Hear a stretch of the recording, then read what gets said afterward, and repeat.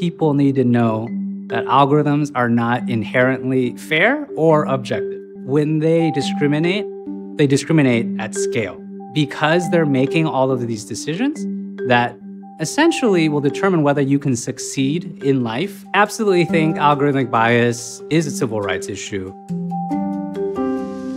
I am Vinhcent Lay, Senior Legal Counsel with the Greenlining Institute, a racial equity nonprofit. When I first started working in policy, I was concerned with all of the bias that we were seeing in human decisions.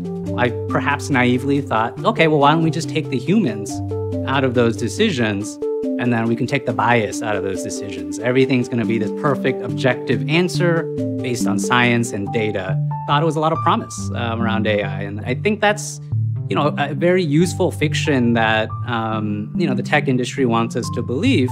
Essentially, as soon as I started doing more research, turns out academics in the field have been writing about this for a long time, that AI is biased. It's so important that we're looking at this issue because these systems are replacing human judgment in so many areas that are important that we don't even know about. An algorithm is essentially a set of steps, a process to complete a task or make a prediction. So if X happens, then I should do Y. So if I see a loan application that comes in with a credit score below 700, then I should deny the loan or approve the loan. At the root of any algorithm, automated decision, there's fingerprints of humans. Then that means that, of course, there's algorithmic bias. Or it's problems with the data. So the data may not be representative. So you may just have way more men in your sample that you're learning from for the AI. The data could be wrong. Or the data can have bias already baked into it, which is what I'm mostly concerned about. Because if you fed an algorithm, 60 years of lending data, and you tell it, okay, based off this data, predict who should get a loan, they would learn from all the white bankers that made these loans in the past, and they're going to learn, hey, we don't want to lend to people of color, and we don't want to lend to people who live in certain zip codes. And the algorithm's not going to have any ethical lens to be like, oh no, that's illegal now, we should stop. No, they're just going to pick up that pattern and they're going to replicate it. I think the stakes of not addressing algorithmic bias and making sure it's fair is that we're just going to see the status quo, which is pretty terrible, right, of massive wealth inequality in the United States, just continue to grow. But I think what's amazing is that you can't fix people necessarily, but you can fix algorithms. And that requires us to actually take a look at what is wrong with the algorithm first.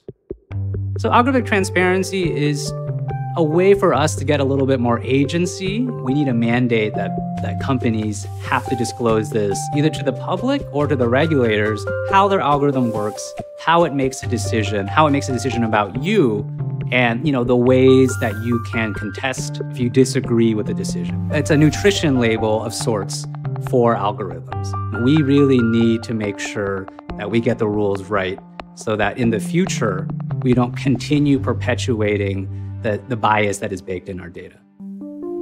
I don't want people to think that they have no power, no agency in these situations. I have to work in politics in addition to working on policy and the law. You'll be surprised at how effective one constituent phone call to your local legislator, your assembly person, your senator, can be.